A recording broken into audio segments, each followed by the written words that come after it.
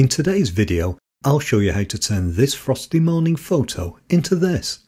I'm starting with the image open in Lightroom, and I can see two improvements immediately that I want to make. The first is that I think the foreground is a little bit too dark, so I want to open the shadows. The other is that I want to create a bright glowing light effect in the top left of the frame. Starting with the glow effect, I'll add a new radial gradient to select that part of the image. I'll be using this to produce the bright glowing light. After adding the selection, I can move it into position and resize it. I'm going to use a large feather on the gradient because that will help to blend the effect into the image. To add the glow, I first want to check how the image responds to increasing the highlights. This seems to produce too bright an area in the sky, so instead I'll reduce the brightness of the area slightly and use the black slider instead. By increasing the blacks and shadows sliders, it helps to reduce the contrast, giving the appearance of a softer light. I also want to give the light a softer misty feel, which I can do using the effects sliders. Here I'm going to use a negative dehaze, clarity and texture setting to produce this softness. I don't want to use too strong a setting here though, because I'm going to be magnifying it later using other adjustments. When editing landscape photos and nature scenes, it's usually best to build up the effect gradually. This can help to produce a more natural and believable look. Next, I'll use the Curves tool. It's one of my favourite tools and appears in a wide range of editing software. All I'm doing is moving the curve up and down in the highlights and then the shadows to see how the image responds. If an adjustment looks good, I'll leave it and just move on to the next point to adjust. I don't need to take any more control over the tones at this stage of the editing. The objective is to apply a rough set of adjustments to the image, which I can refine later as my editing progresses. Next, let's address the dark contrasty area in the foreground, starting with the controls in the basic panel. Here I'm working through the adjustments just to see how the image responds.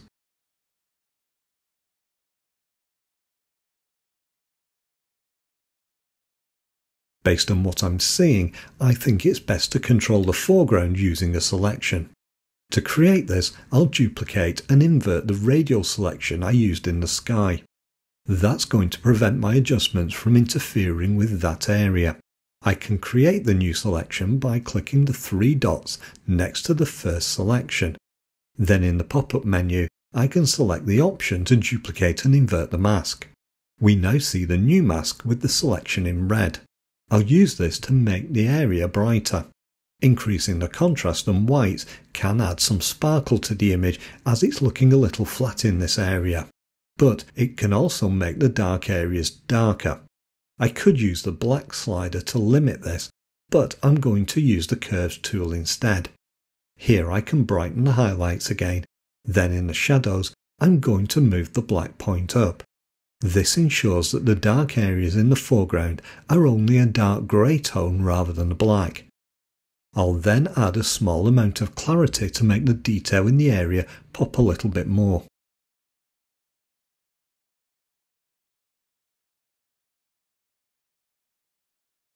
Let's compare the adjustments so far with the starting image. I can see that the image now feels slightly brighter and has a soft light effect. I'm happy with that, but I want to check the colour temperature as a final touch. I can see that a cooler temperature improves the frost, giving the image more of a colder feel, but a warmer light also works well with the soft light in the sky. Rather than work on this now, I'll look at it again later in the editing. I've done all the work now that I want to do in Lightroom, so I'm going to open the image in Photoshop for the next set of adjustments. With the image open in Photoshop, I'll launch Nik Color Effects from the Nik Collection palette. Although I'm using the Nik Collection 7 for my editing, you'll find the same filters in earlier versions of the Nik Collection. They've been around for years, but they still produce superb results. When the image opens in Nik Color Effects, I'll begin by checking the presets. What I'm looking for here is one that produces a bright but soft light in the image.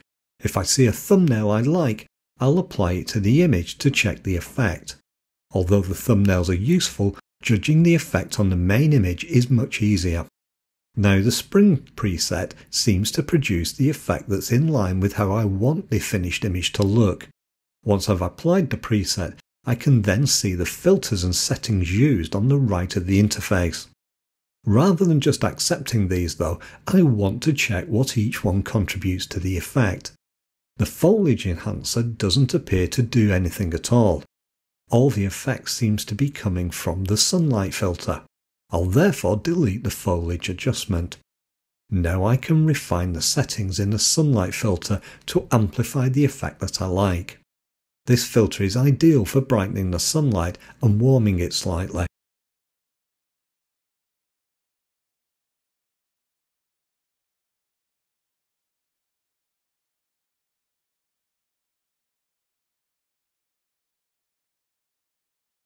When I'm happy with the result, I'll go to the filter list to add some other filters.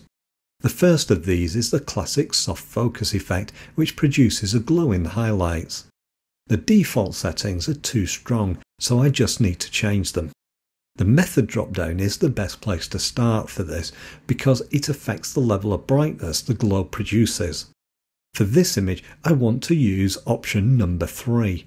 This still produces a bright glow effect, but it doesn't cause the highlights to blow out like the others do. I can then adjust the other controls until I find an effect that looks good on the image.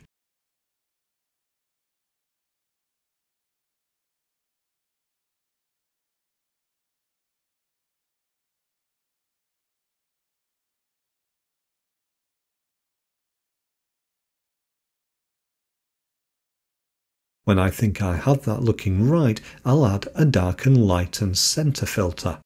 I want to use this to brighten the sky, but make the foreground slightly darker without turning the dark areas black. I'll start by adding a center point. This is the point that the filter will treat as being the center when applying its effect. I can then adjust the center and border luminosity sliders to achieve the result I want.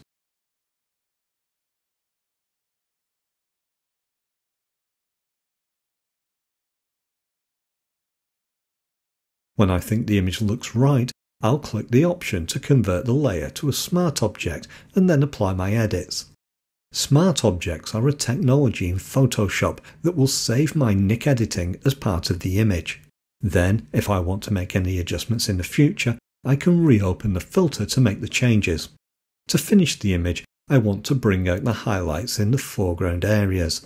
I'll do this by creating a luminosity selection using the TK Actions plugin. I'll start by adding a dodge layer from the TK Actions plugin. Then I can select the highlights using the Multimask panel, which is also part of TK Actions. I can then load this as a selection. Now I can begin to paint on the dodge layer using white and a soft brush. This makes the frosty areas in the image look brighter where I paint.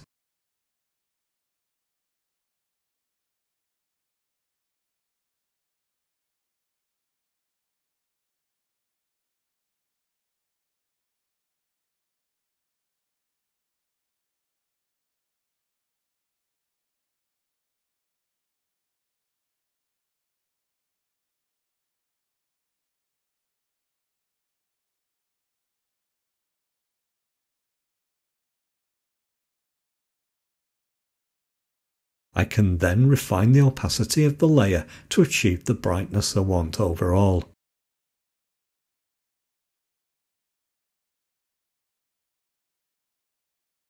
My next step is to enhance the warmth in the bright glowing light. I'll do this by adding a new empty layer and setting the blend mode to hard light.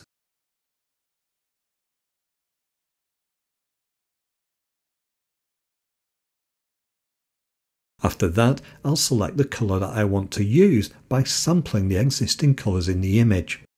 This keeps the general colour balance the same across the image and it makes it look more natural. I find that it's better to start with a colour from the image even though you might tweak it slightly. Now I can paint on the areas where I want to add warmth and brightness to the image.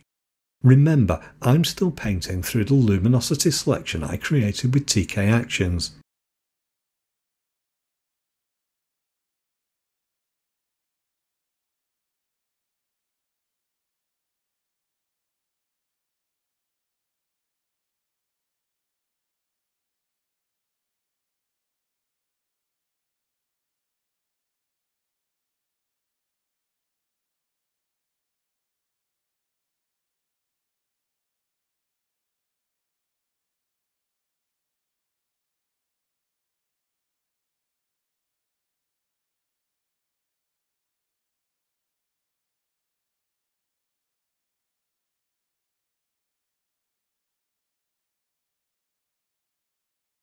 When I have the image looking about right, I'm going to clear the selection that I've been using. I'll then reduce the brush opacity and use it to paint a soft light effect onto the image with a large brush.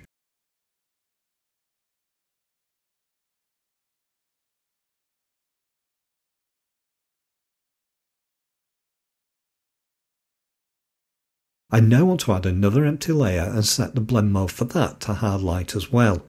I'm going to use this layer to paint a cooler colour into the highlights on the foreground.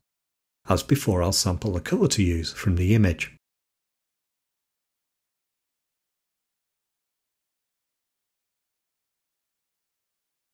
I can then use the TK Actions plugin to select the area I want to adjust and load that as a new selection. I can then paint over the areas that have frost in the shadows on either side. As I paint, we can see the frost begins to have a colder blue feel to it. This also helps to draw the viewer's eye onto the branches in the foreground in the centre of the frame.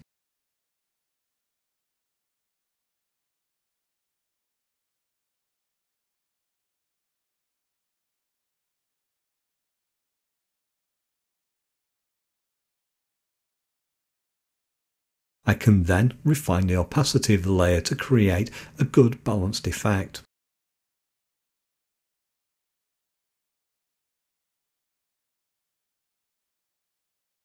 Here's the starting image again, and here's the finished image after my editing. Now earlier I mentioned that I use the Curves tool a lot, but I didn't explain how it works. To understand that, watch this video next. Thanks for watching today, and I hope you enjoyed the video. Don't forget to subscribe if you haven't done so already, and please see my website for more tutorials. I'll see you soon for another video.